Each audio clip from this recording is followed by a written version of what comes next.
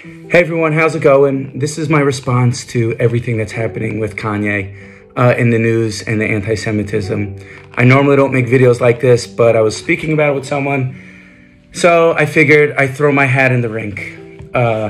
Clearly, obviously, it's not a good thing, but in my personal opinion, it would seem to me that silencing Kanye is not the answer.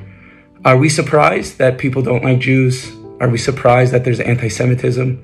Are we part of cancel culture where there are things you could say and things you can't say?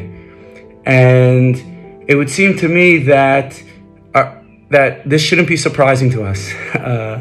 We know throughout history, people don't like the Jews. We're the richest, we're the poorest, we're educated, we're not educated enough, there's no way around that. In fact, I remember the Gemara says, why is it called Har Sinai? Because Sinai from the word Sinah, because that's when hatred came to the world. And we have to accept our role as Am Yisrael and Klal Yisrael. And I don't believe really Kanye is the problem. It would seem to me an obvious answer to all this, which would be coming to Eretz Yisrael, coming to Israel. I remember I once saw in the Sefer Smicha, he says that Hashem is going to bring us to Israel. The Rambam writes Hashem is going to bring us to Israel by way of his messengers. So the Emabanim Smicha, he writes, what are his messengers? He says, those are good old-fashioned Yisurim. The anti-Semitism is going to come to a point, and Hashem is going to drive people to Eretz Yisrael, and we know historically that's happened. I don't see why America, although I understand there are certain differences, but I don't see why history in this case would be different than any other time in history. That the Jews have experienced that we live in prosperity, things are going well, Baruch Hashem, and things turn sour. There's anti-Semitism. So again, it doesn't seem to me that Kanye is actually the problem. I was speaking about this with a friend of mine the other night, and Jews are great people. We're awesome. We're the best of the best people, and we're honest people. And if Rabbanim and community leaders got up and said, you know what, let's make a 5 to 10 year plan to get land in Israel and transition our communities and transition our shuls to Eretz Yisrael, Jews would do that. We would listen to our leaders. We would listen to the Rabbanim.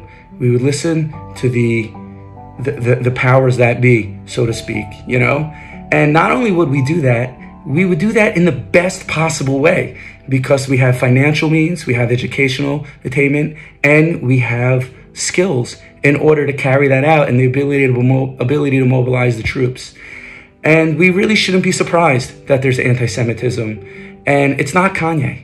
You don't hit if you're whipped by a stick, you don't hit the stick. It's the person. There's someone behind it. And it's important that we realize this. And we have Eretz Yisrael, and we have a place that's safe for Jews that we could go to. And it's way more than that also, obviously. And but it would seem to me that Eretz Yisrael being on the radar for so many people is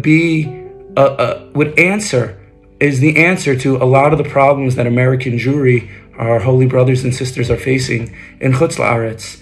And I'm not sure why this isn't spoken about enough, or why this isn't brought to the forefront, or why lay leaders and Rabbanim aren't talking about this and helping people create a 5 to 10 year plan where they can transition themselves, their communities, their ravs, their shuls, their friends, their families, and have aliyah to Eretz Yisrael and move to Eretz Yisrael. And here we have infrastructure here.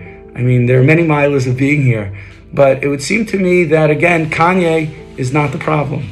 And the more we're going to silence him and the more people are going to speak out against him, it will do its part, but it's only a Band-Aid. You don't want to just treat the symptoms, you want to treat the root cause itself.